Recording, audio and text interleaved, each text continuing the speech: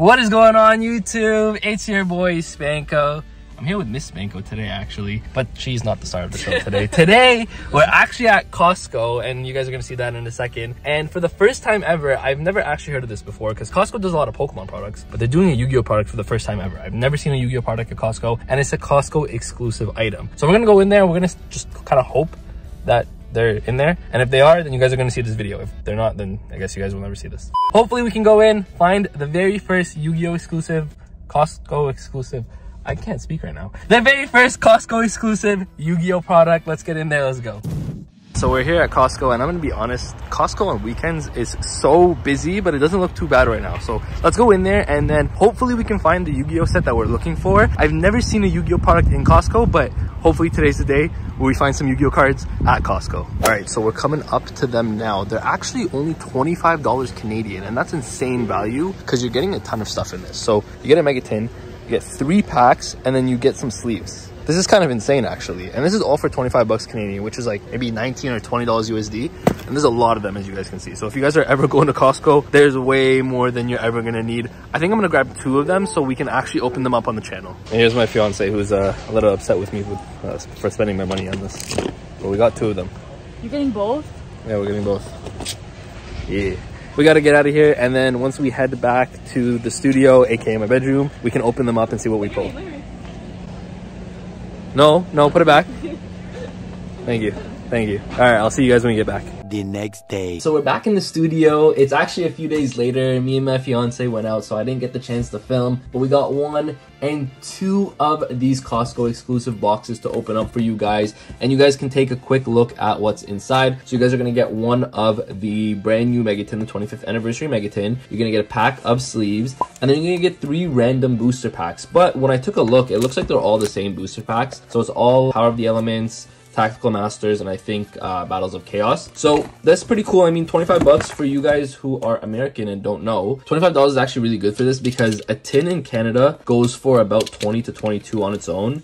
And that's before tax, of course, right? So 20 to 22, and then you're pretty much getting all of these. If you think about the price, you're getting all these packs and the sleeves basically for free, right? The only thing I would say with the Costco packaging, although I do like this like artwork here, the little hieroglyphics, is it's pretty hard to open up, and it's a lot of cardboard for nothing. So first things first, we get these sleeves over here. Cool sleeves. I mean, they are really nice. I'm not gonna lie, I do like these for extra deck, but they're not, of course, the best quality sleeves, Konami sleeves. We do get the tin over here, and let's pull out our last 3 packs. So we get 3 packs over here, and that's it. You guys can see the rest of it is literally just cardboard. So with that being said, let's open this stuff up just before we get into our second one. This is our first one over here. Let's see what we can pull. Now, we did open a couple of the tins. I didn't open like a full case like I typically do with tins, just because I was waiting for the rarity collection this year. However, I still think these tins are pretty cool. I completely forgot about these. We got Elemental Hero Neos as a Starlight rare, or as a quarter century rare, I should say, and it's such a beautiful card. So I was gonna say the really cool thing about these tins, you have stuff like that, you have the mega packs, of course, and the mega packs this year are pretty good. You have some pretty decent stuff in the mega packs. But actually, before we get into the mega packs, let's get into these packs first, because I think the mega packs are actually just always going to guarantee us some sort of hit.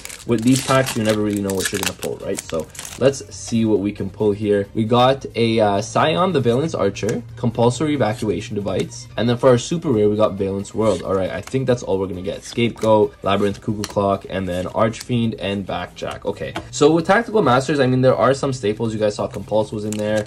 There's also CRs in there. Pulling a CR would be really nice. But moving on to our next pack here, it's Battles of Chaos.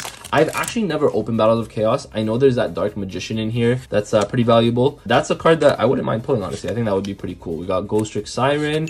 We got a Dark. This is a really good super rare, one of the better super rares. Of course, I think this also comes in Starlight rare, which would be super sick if we were able to pull a Starlight rare. Very unlikely though. But a Dark is a really good super rare here. And then a Mind Hacker. Okay, we got Power of the Elements here. This is the Unlimited though, so the other 2 packs were first edition. Power of the Elements was one of the very few sets that randomly got an unlimited print, but there are still some pretty cool cards in this set, I would say, that that's people still want. I think they're still meta relevant and whatnot, right? Gigantic Sprite Ultra Rare, this still being a really powerful card, and this is actually a really nice pull, one of the better pulls of the set actually. So I'm actually excited about Gigantic Sprite. That caught me off guard. Ultra Rare, that's actually pretty good. Like, that's pretty good. On our 3 packs, we hit a Dark, which is a pretty good staple in a lot of decks. In a lot of decks that play Dark Monsters at least. And then a Gigantic Sprite, of course, which is a staple in any level 2 deck really. But Sprite is still a very relevant deck right now. Alright, let's get into the Megatins though. Let's see what we can pull from these Costco exclusive Megatin packs. Stars Align, Libromancer Release. I'm sure you guys are not here for the commons whatsoever. You guys are here for the rare, which is our Endless Engine. We got a super rare,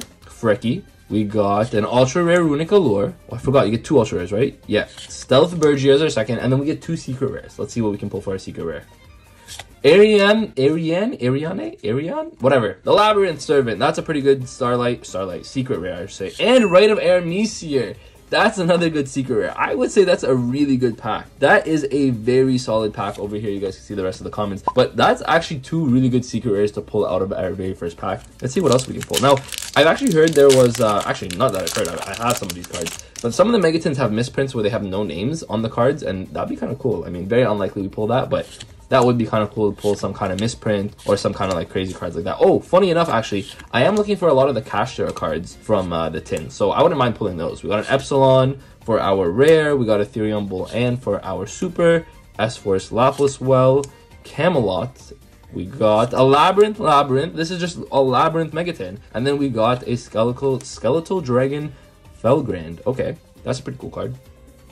I think it actually looks really nice in this rarity. I feel like because of the rarity collection, people kind of forgot about the Prismatic Rare. I actually think the Prismatic Rare is actually a really nice rarity that I feel like people are just not talking about right now just because the rarity collection is all the hype. But I think it's actually really nice compared to just your regular secret rare, right? So I think these are pretty cool. Oh, wait, speaking of Prismatic Secret, I completely forgot. The Bestial stuff is in here. That would be good pulls. Druid's Worm I know is pretty valuable. We got a Moon as a rare. Fire Opal Head for our super rare. This is actually pretty good if you're playing the Ground Xeno Dinos. We got Reaper Fume, Therion, Dinomorphia Domain, ultra rare. We got a Lady Labyrinth. Bro, this is a Labyrinth mega pack. Like, what's going on? And then we got a Black-Winged Assault Dragon. That's pretty cool. But we got a Lady Labyrinth. We got a Labyrinth. We got an Ariane. Like, what is this telling me? Is this telling me to become a Labyrinth player? Oh, by the way, why is this in the set, by the way? This is such an old card. Why would they reprint it in this Megatin? That's so random. But I would say, for our very first exclusive Costco tin, that was pretty good. I mean, we got some pretty good cards here. Rite of Aramis here, Lady Labyrinth, Ariane. But now we got our second one. I'm just going to open this up because it's pretty tough to open up, and then I'll be back in a minute. 1 minute, 37 seconds later. Okay, so as per usual, we have our 3 packs, the same 3 packs. We also have our pack of sleeves over here. I'm just going to move the sleeves to the side. And then we got the Megatin, which I'm going to open up right now. And I was just thinking about it. You know what I'm missing from the Megatin? One of the very few Starlights I wasn't able really to get my hands on. I think I have one, but I'm looking for a playset. Is Cyber Dragon. So hopefully we can get a Cyber Dragon out of this tin, because that would be kind of insane. All right, let's see. If actually, you know what? Let's make it a surprise. Let's flip it upside down. We got this over here. Let's get the tin away. And then we got our 3 packs, of course, of the mega pack, as well as...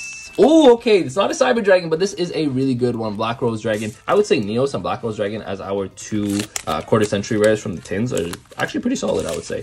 Black Rose especially because it was a card that is used in Edison, or is a card that's used in Edison. So it's actually holding value pretty well. So I'm actually pretty excited about that one. But let's get into our Tactical Masters pack over here. We got a Pendulum Switch, Compulse, Fair Welcome Labyrinth, Scapegoat. We got a Hugin Ultra Rare. That's, yo, our pulls today have been actually really good, I would say. Hugin Ultra Rare is really powerful from Tactical Masters, the very original set that it came from. I mean, if we pulled that before the Megatin reprints, I mean, that would be a pretty valuable card. Now, not so valuable, but still a very powerful card, a very nice card to pull. We got a Doll Master. This is our Battles of Chaos. Okay, so again, very unlikely, but pulling that Dark Magician would be insane. And I think Dark Magician, we have a reversion as a super rare. Dark Magician, I think, would be the last card in the pack, which is kind of crazy from what I've seen. And we don't have a Dark Magician. Let's get into our next pack. I didn't think we were going to pull it, but I mean, it would have been cool if we did. Didn't think we were going to. The odds of doing that are very, very slim. I think that card is actually extremely hard to pull. I haven't seen one very often. I don't see them for trade or for sale very often. We got an Ice Jade, Gadget Gamer. This is Pote, of course, again. Grand Tusk Dragon. Okay, so this tin or this deluxe edition Costco whatever exclusive has not been as good to us. I mean, the Hugin's still a good pull, but we didn't get like a dark and a Sprite, right? But there's a chance these tins make up for it. Let's get a Bistio. Let's get a Druid Swarm. Druid Swarm is, I think, the most valuable card in the set. Maybe, I think it might be Fenrir. Fenrir and Druid Swarm are the two most valuable cards in the Mega Tins. So that would be really cool. We got a Mizan, the Battle Ninja. Soul Scissors as a super rare. We got a Magical Warrior of the Relics as our Ultra. Time Thief Power Reserve. I'm pretty sure this is a TCG exclusive, which is really cool.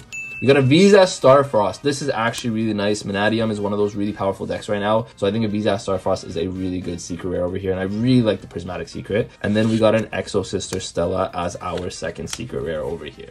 That's it for the commons. Now let's get into, we got 2 more packs actually. I thought it was our last pack. We got 2 more packs. Let's see what we can pull. Hopefully we hit something crazy. Hopefully. A lot of these cards actually have gone down in value, so value-wise, there's not too much value in here. But I mean, again, a Fenrir would be crazy, a Druid Swarm would be crazy. But honestly, I wouldn't mind hitting the Kashira stuff because that's what I'm personally looking for, right? We got a Hashikin Kyoto Spirit, Kyoto, I think I said that right. Dynamorphia Frenzy, Immortal Dragon as an ultra rare. Kashira Preparations an ultra rare is a really good one. We got a spell in the back though. What could the spell be? Therion Disc Coliseum, that is a good one. That is a good one. Definitely a really good, powerful card in Therion. And another Labyrinth. You know what? Technically, I feel like people play... Do people play playset of this? Do people play 3? Do people play 1? How many Labyrinth do people play in Labyrinth? How many Labyrinth do people play in Labyrinth? I don't know. But I don't mind getting a second one. That's a pretty good card still. Thunder Discharge. This is our last pack, by the way. Let's see what we can pull in our final pack. We got a Predaplant here. Fair, Welcome Labyrinth. Branded Beast is a rare. That's actually a really powerful rare. Mole Cricket super rare is actually really nice. We got a Maple Maiden. Therion Reaper Fume. Actually, the last 2 cards. So this is our Fume. The last 2 cards are going to be the secret rares. So put them aside. Let's see what we pull for our commons over here. Okay, so... our last 2 cards, we're gonna flip them over one by one. The first secret rare is a Regulus. That is a very powerful secret rare. I'm not mad. We got a Disc Coliseum and a Regulus in the same tin. That's really powerful. And then our last secret rare from our Mega Tins is a Hugin. Oh my god, the runic cards love me. We pulled 2 Hugins today. We pulled the ultra rare from Tactical Masters, and then we pulled the reprint from the Mega Tins. I am not actually upset with this at all. I mean, of course, this Coliseum and Regulus are really powerful, of course, if you're ever playing those Cyber Dragon decks, those Therion decks. There's a lot of decks that can tech those in, right? Then we got the Labyrinth cards over here. So Lady, we got double Labyrinth, we got an Ariane here, of course. And then we got so many other powerful cards here as well. We got Rhytomare Meteor, Visa Starfrost, Gigantic Sprite. I would say these tins did not disappoint, and for 24 bucks or 25 bucks, this is actually very much valuable. I mean, think about it. The tins are like 20 bucks on their own in Canada, and then you got a pack which is between $3 to $5 per pack. Let's say on the lower end it's 4. Let's go in the middle, it's 4 bucks per pack. 4 times 3 is 12 bucks plus $20 tin, that's $32 plus a pack of sleeves, which is usually going to run you 3 to 4 bucks. So you're getting 35 or 36, maybe $37 worth of value for 25 bucks. I would say it's very much worth it. And especially with the Megatin promos, you're going to get a lot of your money back. So I think this is actually a really good value. And if you guys have a Costco near you, I would definitely go and get one of these. I think they're pretty cool and it's really fun to open. But if you guys enjoyed this video, make sure to like the video and subscribe to the channel for more Yu-Gi-Oh content just like this one. We do pack openings, deck profiles, combo videos, all that good stuff. It's right here on the channel, so make sure you guys are subscribed to stay tuned into all of that. We also upload 7 days a week. Yes, you heard it right, 7 days a week. You guys get 5 shorts a week and at least 2 long videos a week, so that's 7. However, we might get more, right? You guys might get more videos. You guys might get 8, 9, 10 videos in a single week. Make sure you guys subscribe to stay tuned in for all that. I appreciate every single one of you. With that, Spanko signing out. Peace.